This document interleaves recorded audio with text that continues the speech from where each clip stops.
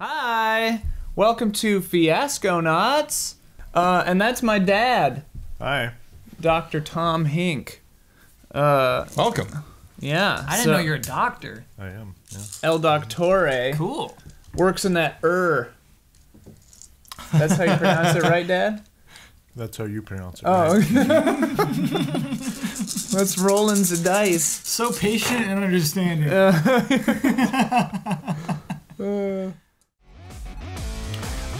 After the last Boston v. Wozniak, I thought of a Bryan Cranston story that I wanted to share. So I went to school for writing for television. It's actually my degree. We had like a speaker come in to explain to us like how the TV biz works. She explained to us like the pilot process and the biz of like selling a show, coming up with a concept and a team, making the pilot happen. And she was talking about one project that she was a producer on. And she says, I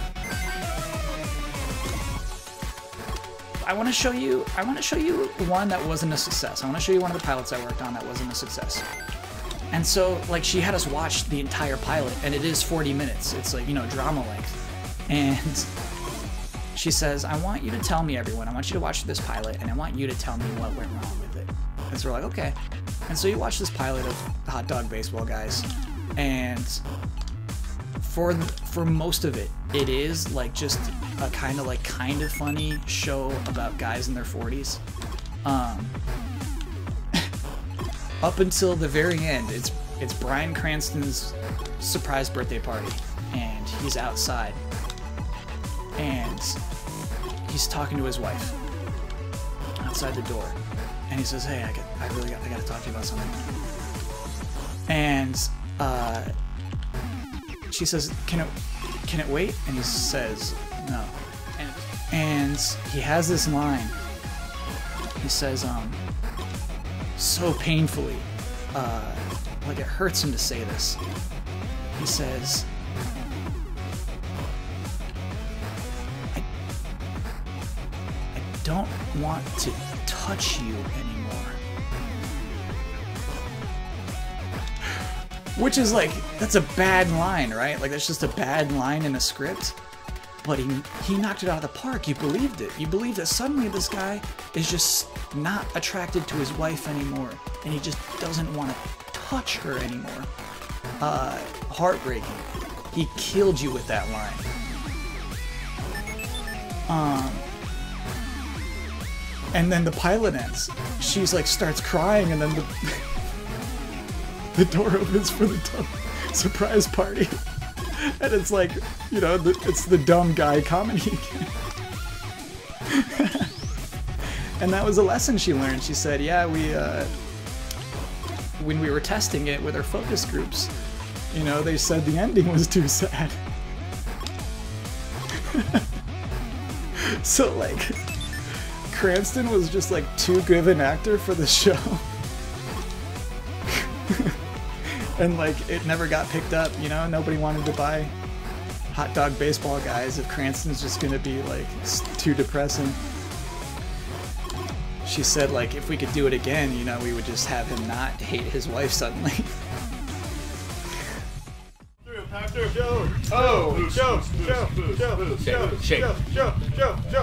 Yes! Very nice, very nice, very nice. Flip the whip. Want some cash on that? Flip it. Oh! Wait, does it give you 10th now? Right across. Right across. Just made it about 5 feet past the finish line. And just got all the taste bar. Sort of. So as long as you hit that last whip after the finish line, you're fine. You get it. That's not funny. Get an iPhone, dude. Okay. This is more secure. Yeah, we're on Slack now, man. Yeah, you gotta. use There's Slack. better ways to do this. We can just text each other. You're and actually we're calling there. more attention to yourself by using that thing than you would be to just use looks a like smartphone. Balloon. Did you guys throw? That is the exact opposite of a secret identity, dude. Yeah. Did you guys throw away your communicators? Yes. I worked so hard on these. Yeah, but they all looked like our powers. You cost- can't stay secret. I use mine for a phone. bong now. That's true. I've seen him do that. Rules. They make custom noises depending on what your powers are too. Yeah, You they bet make they him do. when he smokes with it. Yep. It goes like. That's right.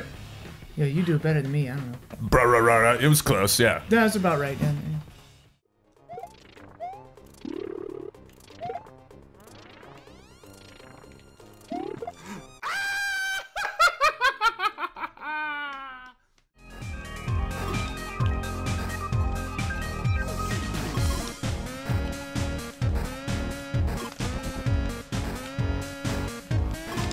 All right. So you like boxes? I get it.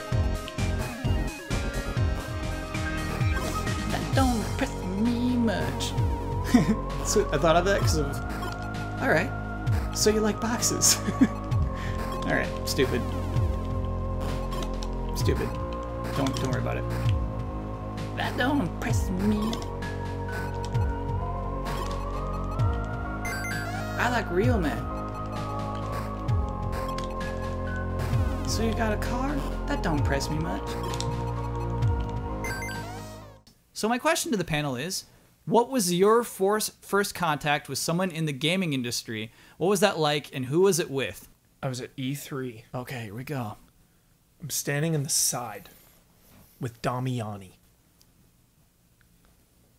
Who walks into the bathroom?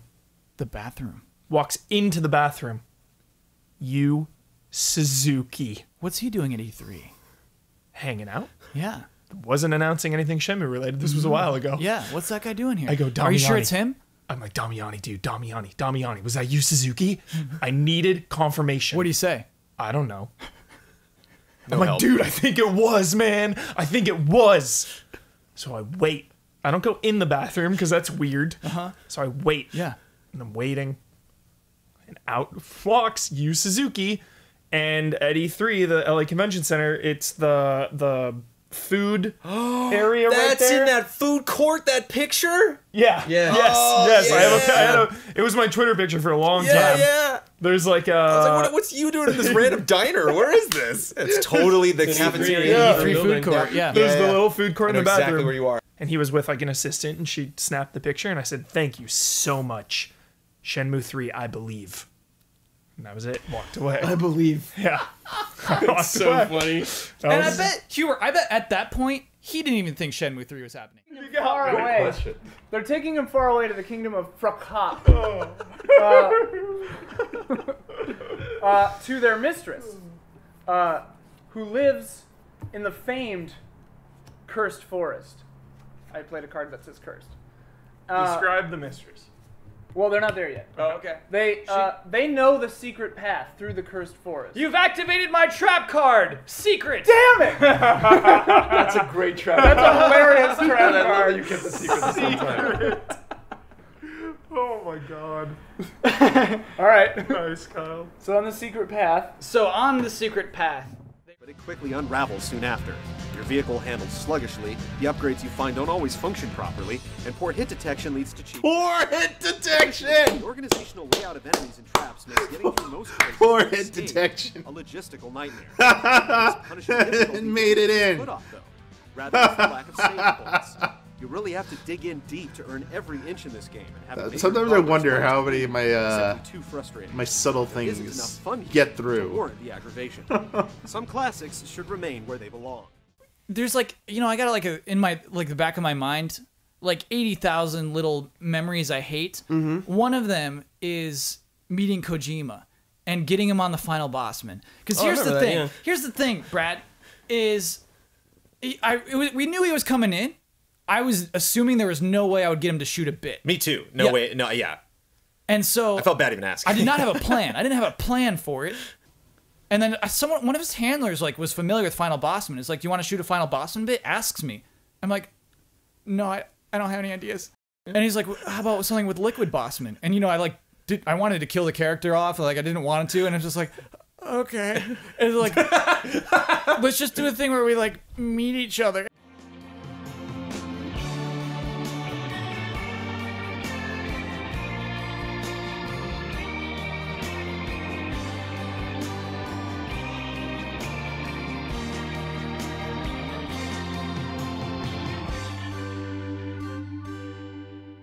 And it's just like, it's not, like, I hate how unfunny and uncreative the decision that I ended up with. Oh, it's one of my 80,000 things I hate. Yeah. Oh wait, I remember that first Wait. person meant. Sorry. What? The thing with Kojima did? Yeah. I loved it. I know it's, like, good, but it's not, like... I think you did the best I you love could it, in the pal. situation. I love Yeah. it. Nobody saw it coming. You had the cool sound effects. It made sense lore-wise.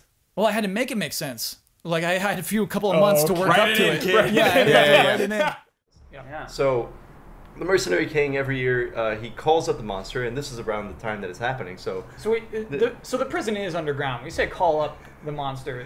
he calls him up metaphorically to like stand up to challenge him. And so he calls him up. He says, "Step into my mind zone." And every year he says this exact line. He says, "Step into my mind zone." Ethelred, the mistaken, Ethelred the Mistaken. accepts it. We're going up high, waiting for a line. Gonna clean this up now.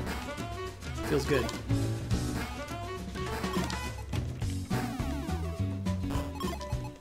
I'm gonna let you do that to me all night long.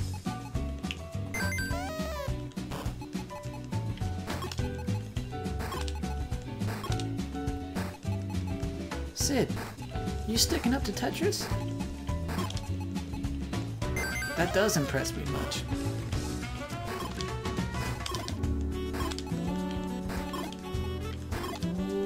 Yeah, surprisingly, the character from Shania Twain's That Don't Impress Me Much and Sid, you would think it'd be like a flash in the pan marriage because it was so rushed. It's like 5 years later and they're still going strong. He's still impressing her, just by caring, you know? Sid feels like the luckiest man in the world.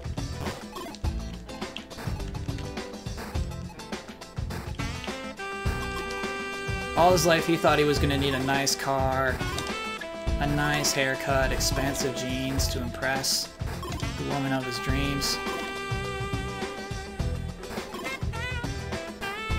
And all it took was keeping her warm in the middle of the night, you know? All it took was just being there, caring about her. So much so that the woman from That Don't Impress Me Much, she feels so lucky that she gets like a little tattoo that says Sid on it. And Sid thinks it's silly for sure, but like he's so honored by that, you know? They get a dog together, and it's cute because like they don't know how to ask like, hey, should we get a dog, you know, because it's kind of a commitment. And so it's kind of a thing where it's like, hey, I want to ask you something, but just ask. All right. You want to get a dog? And it's like, oh my God, yes, of course I want to get a dog. And so they just go and adopt a dog. They name the dog Shark. She's a cool dog. Took some training, but is extremely obedient and nice and friendly.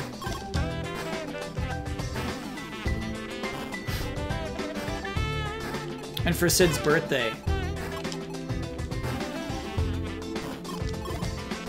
he's turning 45.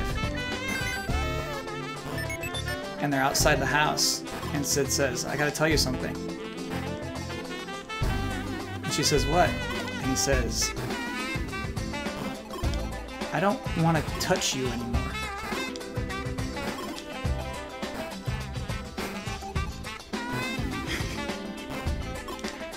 He says, I don't want to touch you anymore. But she doesn't know how to...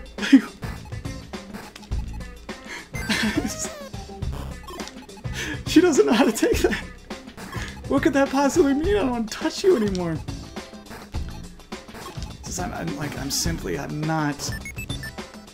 I'm not attracted to you anymore. We need a divorce.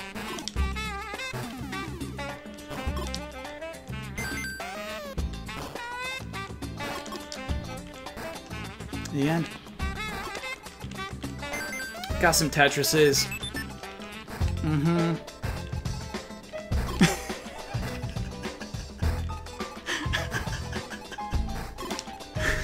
Oh, chat, you're the best in the biz. What if you could like, if like somebody needs a good chat, you say, we'll come hang out and watch your stream for $35 an hour, and we'll split it amongst ourselves. Like, we'll make jokes with you and like encourage you. Oh, I'm sorry, you already do that? Are we paying for this right now?